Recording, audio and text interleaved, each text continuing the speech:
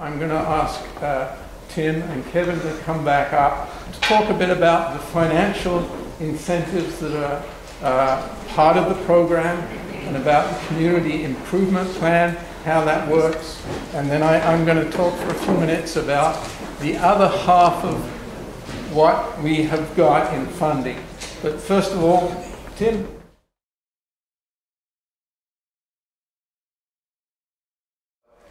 The Heritage Conservation District Plan, seemed to garner most of the attention through the process, rightly or wrongly. And it was the bride, so to speak, and this was the bridesmaid kind of helping and being there as the other piece of the pie. So as the experience from Markham indicated, one of the key pieces of a successful plan is to have some sort of funding mechanism in there to encourage and help move those Heritage Conservation District plans forward. So the CIP has been approved since the same time as the Heritage Conservation District Plan.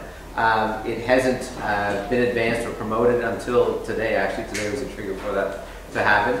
And there's new brochures downstairs, which I encourage you to pick up. And what I'll do is walk you through the plan now and talk to you about that. So, brief agenda, what's the CIP, what's it mean for Cookstown and the objectives, where does it apply, which is probably the number one question I get for this. What's that process look like? What are the financial incentive programs that are available, and where do we go from here with respect to this supporting program? So what is the CIP? The boring definition is the tool under the Planning Act, which basically allows the town to undertake certain activities to facilitate economic development. So there are strict rules in place that municipalities can't be bonusing or attracting or throwing money at certain users of certain things without some sort of strategic justification in place. So that's what a community improvement plan does. It allows us to improve lands and buildings, allows us to even purchase those lands and buildings, allows us to undertake studies, and it offers financial incentives for people. And that diagram below basically shows, a new development, and again, it's too small, and I apologize for that, but showing the different parts of where a community plan can apply to. So the establishment of bike lanes, native trees and landscaping, bike racks, all those sorts of things that make great places. Community plans can help incentivize. So what is the Cookstown CIP? And obviously it's one that was developed specifically for Cookstown in parallel with the Heritage Conservation District plan. So, where the HCD defines the vision, it's the CIP that helps implement that vision moving forward. And in this case, that's the beautification of Cookstown, that's strengthening our main streets, and that's stimulating investment. And those objectives, no real surprises here. It's all those things that when we think of a nice place to visit, is what we want to have here and what we want to live in and be part of. So that's, conserving and enhancing that historic character, looking at commercial viability and tourism, ensuring that pedestrians are safe, comfortable, and have good accessibility, and creating that attractive and inviting public realm. We talked about some of those things that the HCD is also trying to achieve, and again, the CIP is mirroring that, reflecting that process. So where does the CIP apply? So there's three key ingredients for this. So the purple line that you see on the screen here, that's basically, well, not basically, that is the settlement boundary for the village of Cookstown. So what the town is saying, that purple line is for the town. So that purple line is saying that for town initiatives and for public monies that we're spending and for capital projects that we spend, when we're inside those purple lines, there is a subset of the community improvement plan that tells us what we're going to do in there and the types of improvements we're going to focus on. And I'll touch on that a bit later.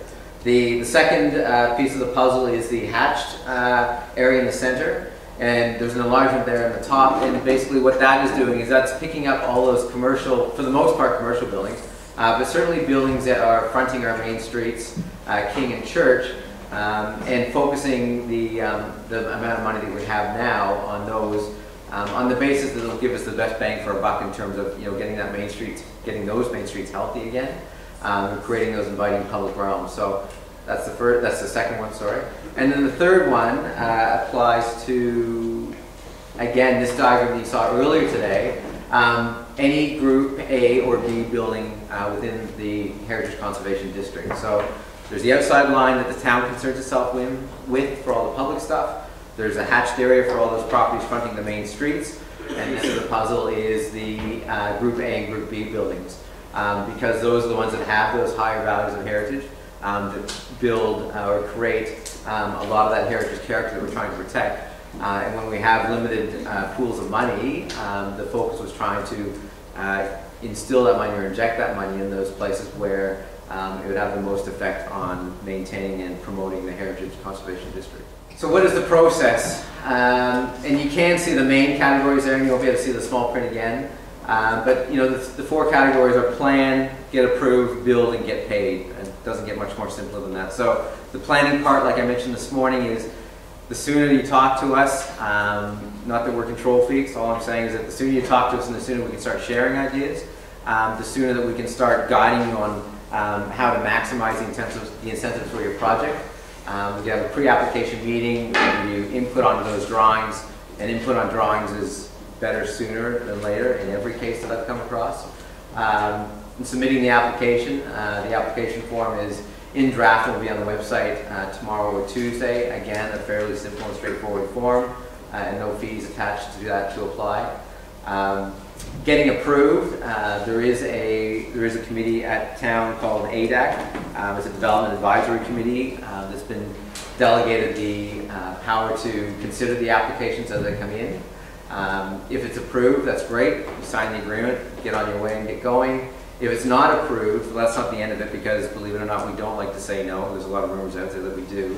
But we do take no satisfaction in that. So if there is, you know, if we can't support the application for whatever reason, then certainly the dialogue doesn't end there. You know, in fact, it begins again, and you know, what can we do to make that application successful? Because if we make that successful, you know, we get to spend the money and we get to see the impact on the community where it was intended to go, not sit in an account at Town Hall. Building the project, obviously, and you know, not just with this agreement, but I always like to underline, for the sake of my fellow managers, that you need all your other approvals as well. Don't forget about those ones. And then getting paid. So you know, once the works are done, let us know. We come out, verify that everything was done as agreed to, and then we issue that money as quickly as possible to minimize to maximize, I guess, the benefit of that community improvement funding. So what are the financial incentives? So I encourage you, the best answer I can give you would be with specifics. So after today, certainly my details, you know where to find me at the town. Call me anytime, and we can look at specific proposals and just see how we can maximize what monies may be available. So the first one, and one of the most obvious ones, is the facade building and signage improvement grant. So these are the improvements to those building facades that have that big impact on heritage character. Architectural elements as part of that, windows, lighting, painting, etc., etc. So again, in the case of the building facade, it's up to $5,000 or 50% of the eligible cost. For signage, that amounts a bit less, up to $2,000. So strength of the time. So at the moment, there's $35,000 sitting in that pot for people to come forward.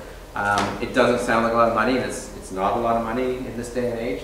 I guess what it was, though, it was the first step to recognizing where we wanted to go. And the uptake has been slow, obviously, because it hasn't been heavily promoted.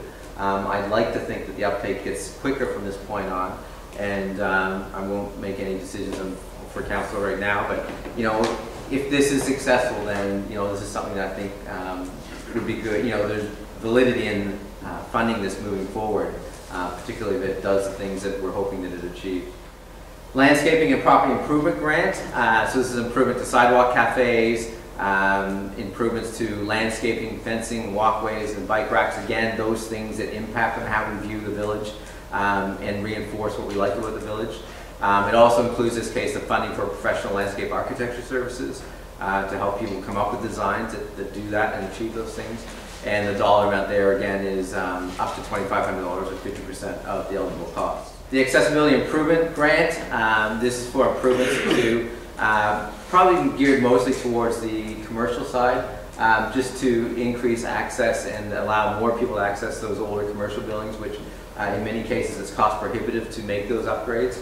And it's at the expense of those that aren't easily able to navigate some of those older buildings and steps.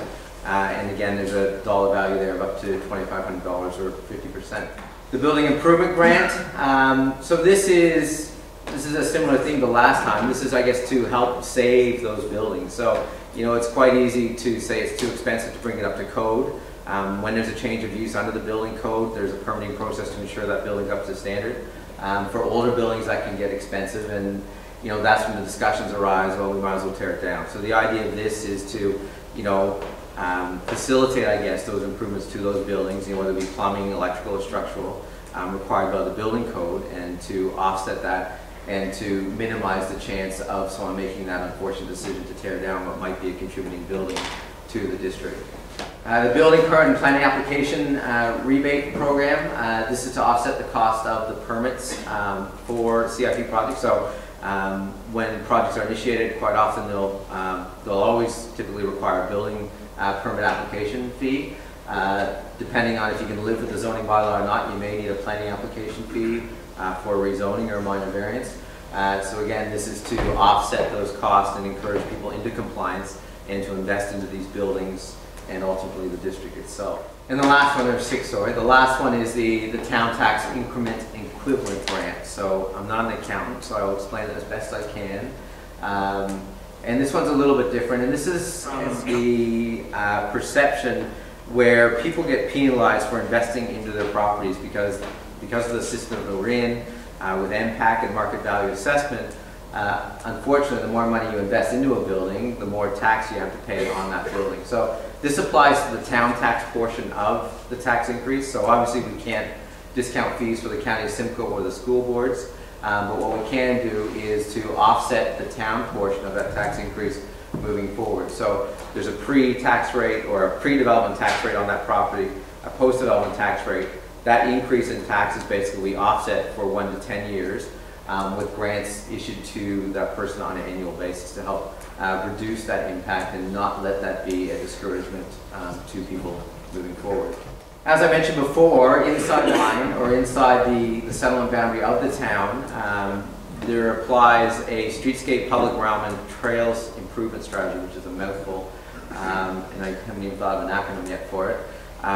So this, as I mentioned before, looks to support and encourage those improvements for traffic calming, for those pedestrian connections, accessibility, safety, comfort, and other public realm initiatives. And we know, you know, traffic right now is a major concern in the village, and certainly this will help, hopefully help alleviate some of that and make some monies available for it, and some support those initiatives. And it's to articulate the need for capital project improvements too. So, you know, when the town's going through and looking at its capital project program, you know, the money that we're going to invest across the town, certainly there's some more guidance for the village. And as I mentioned to you sooner, you know, some of those programs have moved up, you know, because of some of the attention that the Heritage Conservation District has put on Cookstown, mostly in terms of sidewalk upgrades, and street furniture, and tree replacement program. So this plan helps guide the town itself when it's investing money across the municipality. And there's short, medium, and long-term actions in there, depending on the size or complexity or the ultimate goal of some of those matters. So where to from here? Continue to promote. I think that might be a stretch, actually, maybe just to promote and encourage CIP participation. Unfortunately, I've had to say no to probably about half a dozen inquiries since May of last year, when this came into play with the Heritage Conservation District. I'd like to say yes more often, so I'm hoping that, you know, we can do that through the education piece and spreading the word amongst the town, and hopefully the brochures and newsletters and those communication pieces that come out today will help with that. Build on partnerships with the community, like the Chamber and all the help today, and through the Heritage Committee as well, and any other with that, and get the most bang for our buck for everybody. Monitor and evaluate for improvement. If there's some programs that aren't making sense or aren't being spent, you know, how do we reallocate or readjust that program so that we do get a better success rate? And speaking of success, you know, the success of this is running out of grant money. So, you know, the sooner we do that, the better, because that means the money's in the community. And then let's top that up as we go. So, thank you for your time.